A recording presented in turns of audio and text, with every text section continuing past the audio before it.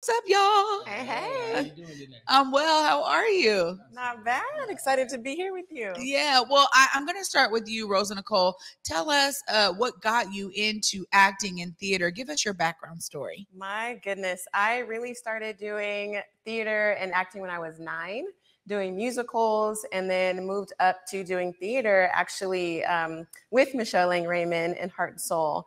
I did that all through school up into college, and then majored in theater and dance at Chapman. Wow. It's serious when we take it to the college level. Right. That's real serious.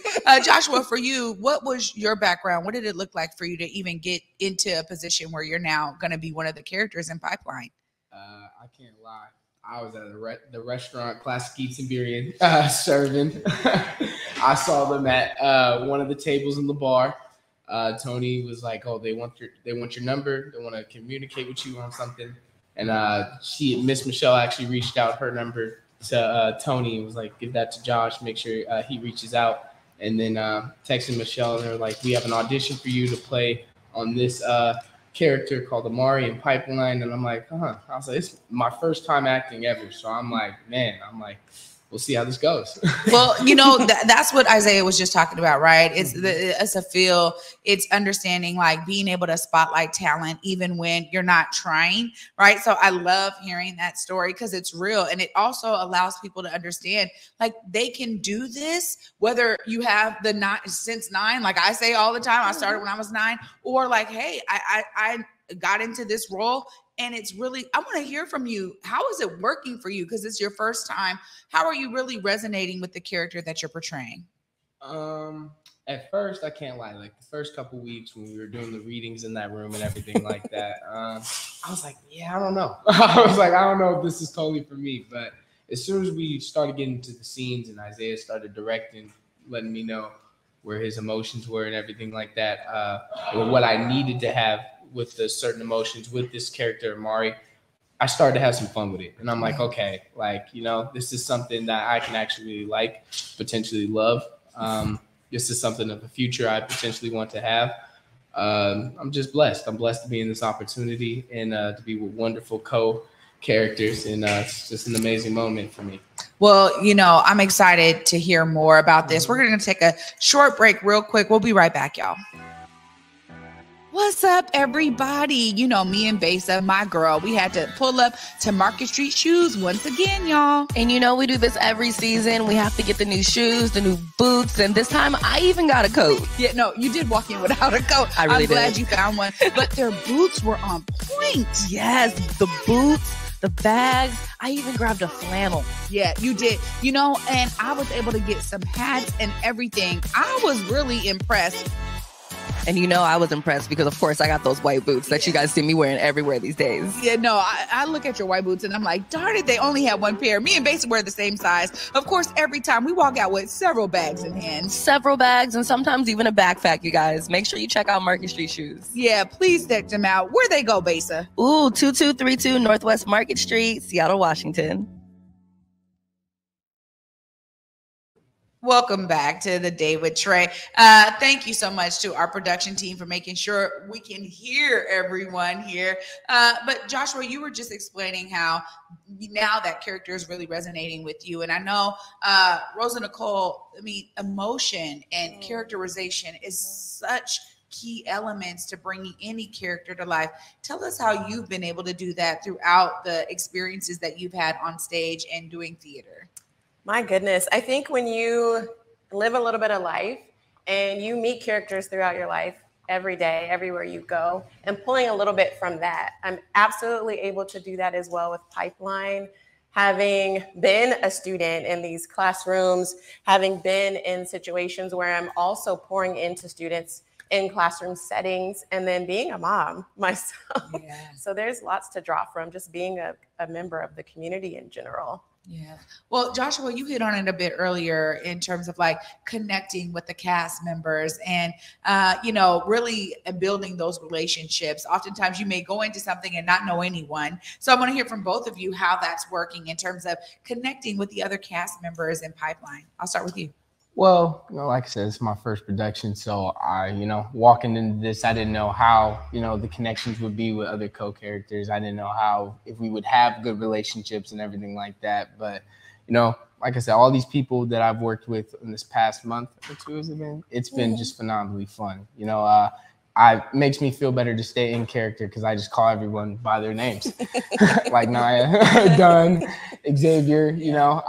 When I'm with them, I stay in character. I stay Omari, and it's definitely some fun because they push me to want to be like more of the Omari that's in the play that we're reading, that we're working on to be every day. Yeah, yeah, that's important. How about for you, Rosa? Oh man, Joshua is so right about what he's saying. Like even backstage, he's, "Hey mom." So it's really fun and it's funny. We have a really immediate connection with all of us on the cast, getting to know each other. I've only known 2 of the cast members prior to this, and even just getting to know them more during this production. It's been great. And he resembles my son in real life a little bit. So that's been kind of funny too to talk about. Well, when you talk about bringing your lived experience into it, that's so key. But also, there's something really special about the way that Acts on Stage approaches theater work and bringing these works out to the public. I'm going to start with you, Rosa Nicole, because you've done this before. Tell us how different you're experiencing it now that you're working with Acts on Stage. You know what? It just really feels like a return to home. I have not been on the stage since shortly after undergrad, and it just feels natural. Like it just feels a space that I'm supposed to be. So no matter what I've done in between and what I might ever do after this, I just am enjoying that I feel at home right there. It's beautiful to hear that. And I want to ask you too, because when you think about life experiences in general, how is this impacting you personally, Joshua, in your actual life? It's impacting me, I think, real good because, I like to say I have multiple dreams that I want to pursue and everything like that. And I didn't know acting was one of them, And then when Isaiah and Michelle came up to me with this opportunity, a part of me was like, ooh, what if I fail? What if I don't do good at this? What if I, have stage fright or something like that?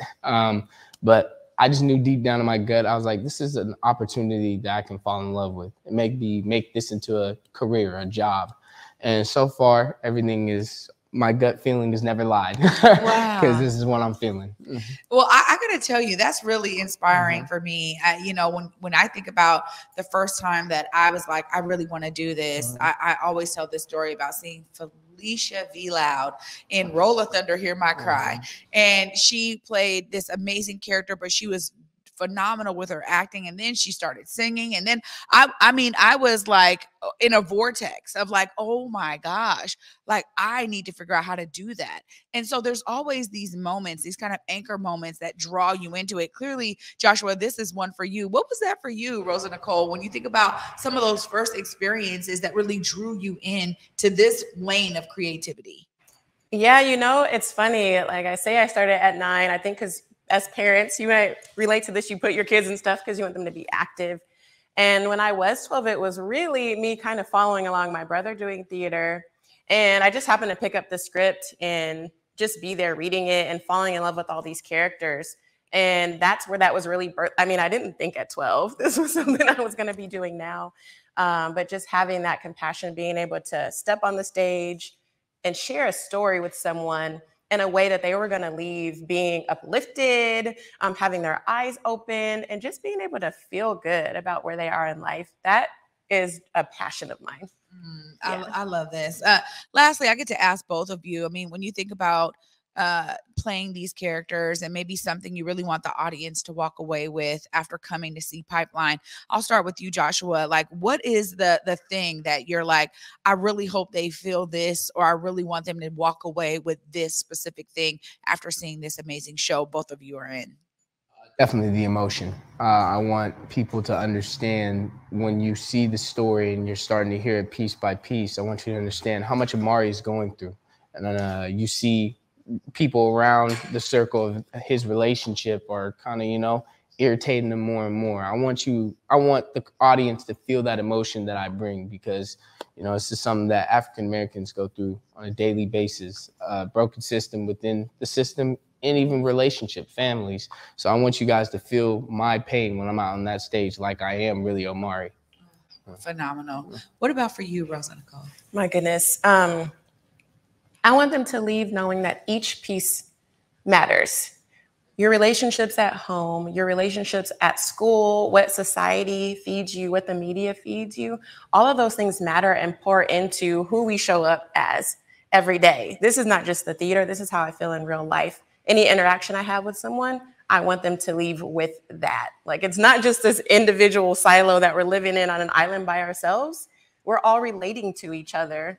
And so those individual relationships are so important, and that we really have to work hard on harnessing those so that we can propel forward to be these, I don't want to say whole people, but just to be these people that have support from all spaces.